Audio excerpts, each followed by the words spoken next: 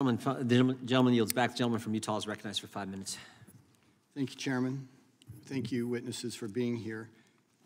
I suppose this is maybe a little bit outside your comfort zone. You didn't find yourself with this kind of attention when you began this endeavor, but I appreciate the courage and the commitment you've made to doing that. We may not agree on a lot of things when it comes to policy and politics, but I think we agree on our concern regarding the topic today. And I'll actually follow on from my Democratic friend and colleague and the things that he has said, because I agree with him. Private companies, I mean, Twitter, Facebook, they can ban whoever they want. They can mute. They can deplatform. They can set up whatever policy they want, and they have the ability to do that. I don't care about that. I agree with that. They should have that authority.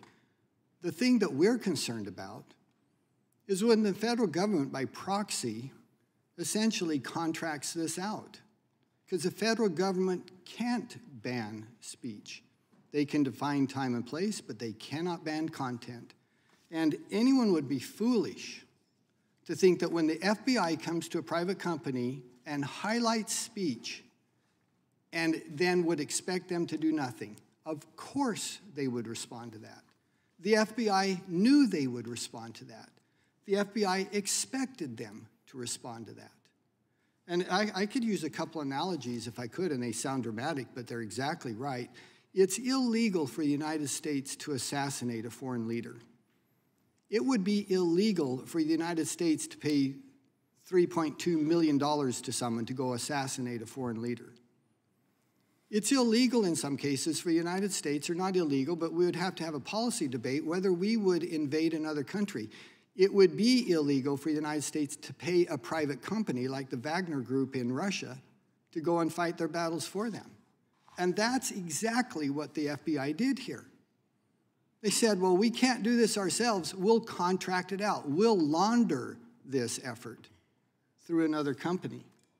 And I would just ask you to respond to that. Do you think I'm overly dramatic, or do you think I'm wrong in my characterization of what we see here? I don't. I think that's absolutely correct. Freedom of speech is the foundation for our democracy, and what we've seen here is federal government putting extraordinary amounts of pressure both on Twitter and Facebook. And we haven't talked about Facebook, but we now know that we have the White House demanding that Facebook take down factual information, and Facebook doing that. And with Matt's thread this morning, we saw the government contractors demanding the same thing of Twitter. Accurate information, they said, that needed to be taken down in order to advance a narrative. And I have to interrupt just to agree with you. For heaven's sakes, again, we've heard over here, well, they got to take, Fox News lies. There's a reason that 20% of the people trust media. Oh my gosh, if you want to have a conversation about lies and deception in the media, I would love to engage in that. Because we've seen plenty of it over the last 6 years, and it's not coming from just Fox News. New York Times, CBS, NBC, every single one of them were saying things that they knew was not true. And they didn't say it once, they said it for years. And the White House, again, trying to stifle things that they know is true, but it doesn't fit their narrative. And I got to give one illustration in the minute I have left. When you have an agent, Mr. Chan, who goes to his Twitter and says, please see below list of Twitter accounts which we believe violate your terms of service. I mean, how do you respond to that and defend that? Yeah, FBI should be looking at other private companies' policies and then highlighting, hey, these people might be violating your policies. Either one of you, Mr. Taibbi.